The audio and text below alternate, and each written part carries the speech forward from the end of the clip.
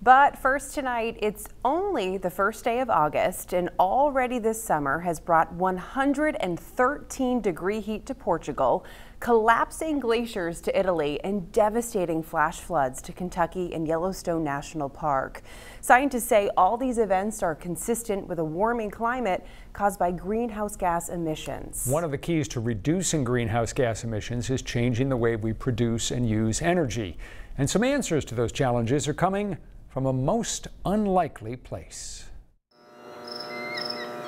This is a drab-looking room, and it's never going to make a list of the most beautiful places in Maine.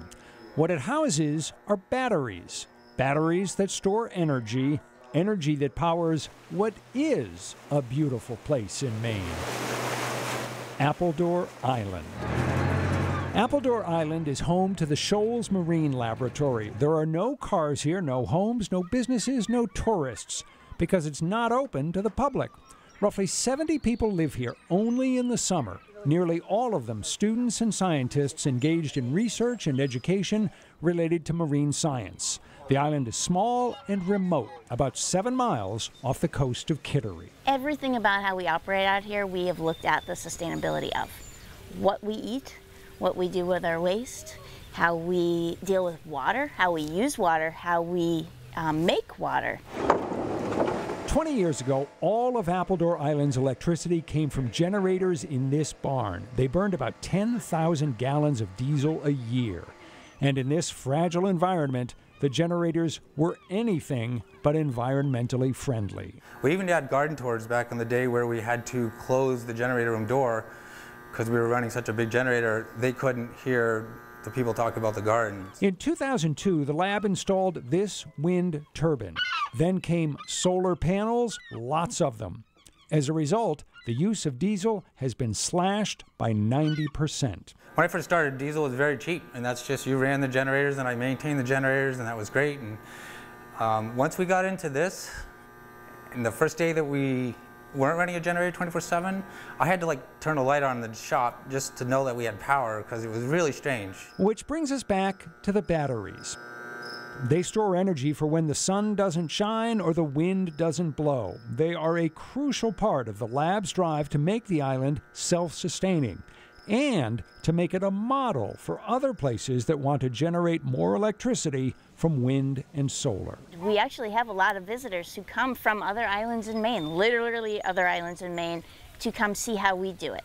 You might think this island is so small that it's really not a good place to experiment with technology to see what works and what doesn't. But in fact, Appledore's small size is its virtue.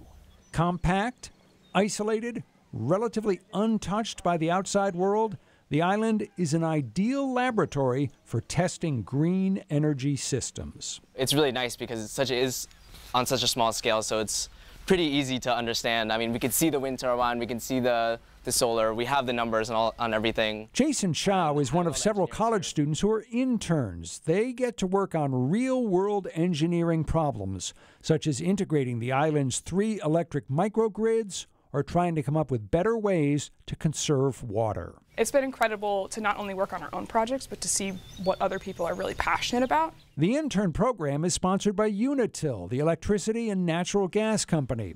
Why is Unitil interested in the energy challenges on such a small, isolated island?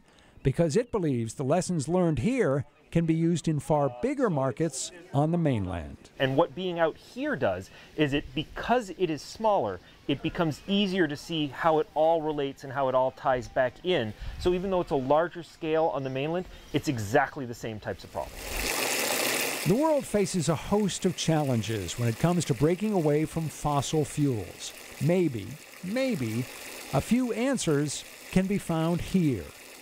Being on Appledore, says one of the interns, has made her more optimistic. We can see how many of the solutions we already have. The solar panels are working well. We can see the wind turbine working whenever it's windy out. And we can see how much water we've saved here. It makes me think that these sort of solutions really are possible in more places.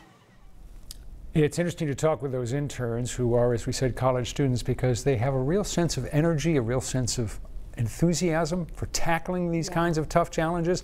And it's going to be their generation that's going to have to come up with solutions. So previous generations have created the problems. They're going to have to come up with the solutions. Well, the whole time I'm watching this too, because I believe there aren't any year-round residents on the island, but they're doing so much there. Well, it's the, you know, when I first heard about this, I thought, you know, it is so tiny. It is just a speck of rock in the ocean.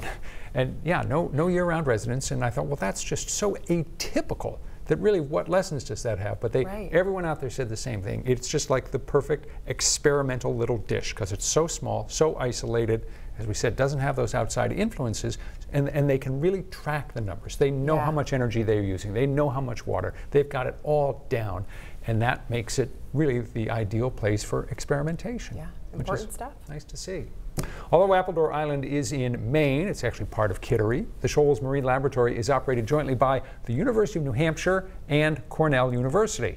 You'll find more information about the lab in the 207 section of our New Center Maine website and app. As we mentioned, the island is not open to the public. It's part of the group of islands known as the Isle of Shoals, one of which, Star Island, can be visited. Coming up